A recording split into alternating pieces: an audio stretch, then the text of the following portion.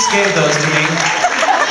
They're a little snug, and I can't be certain that they're men's underwear, but I'm wearing them nonetheless. So thank you for that. I surveyed my inventory when I got back up there, and I do have so many underwear now that I can do whatever I want.